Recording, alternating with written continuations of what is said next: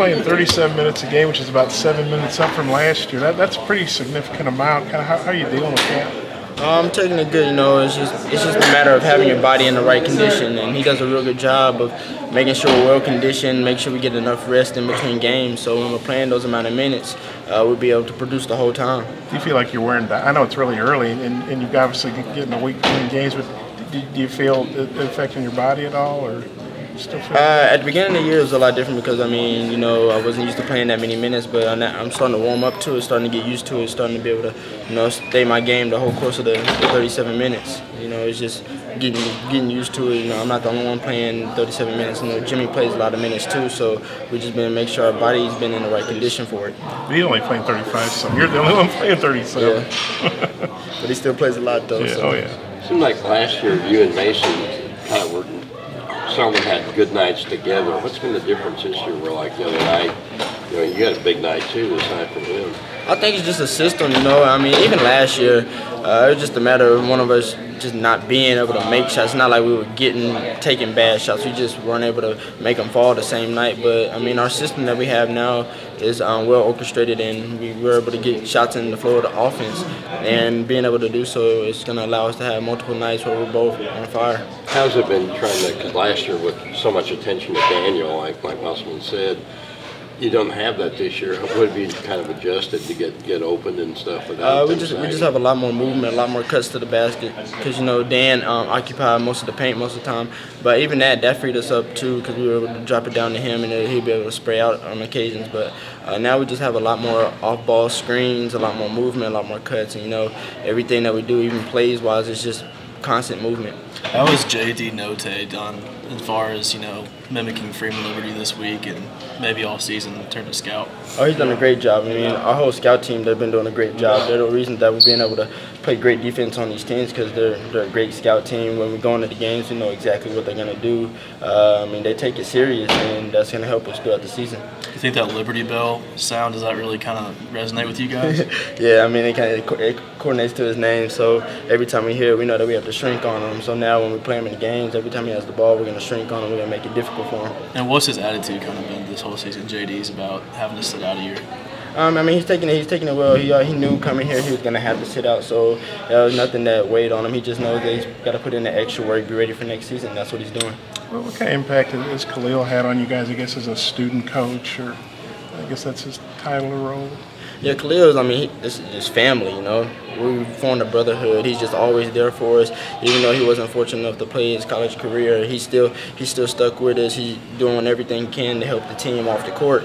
And without him, I mean, he's just one of those pieces that he's like a glue guy. He keeps us all together. Yeah, like how, for instance, in your experience, how does he help you? I mean, he's staying on me all the time, making sure I'm in the gym, making sure I'm doing what I'm supposed to do off the court. I mean, even when it's not related to basketball, he just wants to hang out, you know, hang with the guys, have a good time, you know. It's just everything, good vibes around him. I guess you've seen glimpses of him. You hadn't been able, you know, to play, but if he could have played, how good do you think he could have been? Oh, he would have been very, very good, because, you know, he's a big guard, he's a slasher, he can finish with both hands around the rim, plays great defense. His overall game is tremendous, so, I mean, especially with Coach Musselman here, he would excel greatly. Yeah, and Eric has said a couple times that, you know, retired Isaiah Joe's still better than 90% of the players you probably could put out there in college. What do you think about him saying that? I mean, it just shows the trust that he has in me. I mean, he gives me a lot of confidence on the court, being able to play my game, being able to play freely in the system.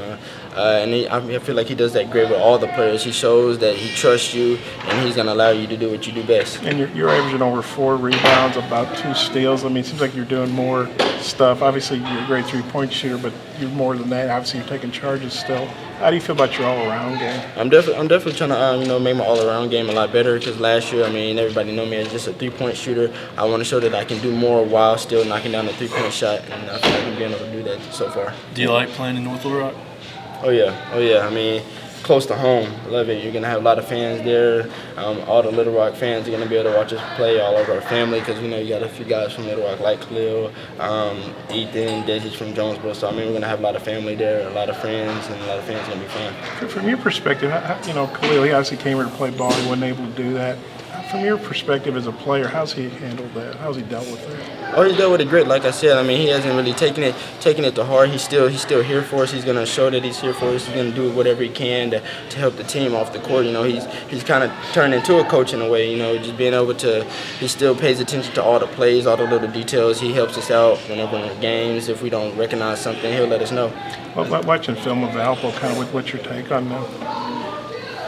Freeman is gonna take all the shots. Okay. No, but he's definitely their key player. He's made 98 shots so far, and nobody else on their team has even attempted 77. So we got to lock in on him. But not to discredit any of the other guys, they're also great players too. They all like to run in transition. They can knock down open shots. Some of them can also get to the bucket. So we just got to play how we know how to play. I see that level 5 chain that Muss passes out after wins. I guess what are your thoughts on that? It's kind of a unique deal, I guess.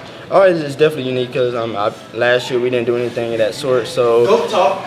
Go talk. That was Mason Jones over there, the guy, the one with the 41 points. You know, he did his thing last game.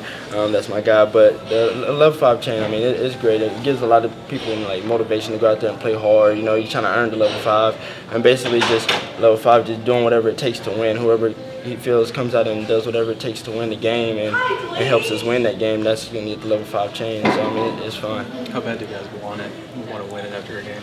Oh, great. Yeah, I mean, everybody wants a level 5 chain. It's a nice, I mean, if y'all have seen it, it's a nice size chain. It's a level 5. You got the diamonds in it. Everybody wants to rock that for about a week. So, like I said, it's just going to give us a lot, real motivation to go out there and play hard. So if you get it, do you wear it around campus, or what do you do? Ooh, yeah. If we get it, we'll wear it around campus. We'll wear it out to eat. You know, you just sport it. You know, I mean, just let people know that you got the level 5. They must joked with Mason that he should have worn it to his finals this week. Oh yeah. I mean, Coach Mess is a funny guy, so he made a joke. You can wear it in your finals. It's gonna give you good luck. So I don't know if he did or not, but hopefully it gave him good luck. Thanks, sir. Yep, thank you.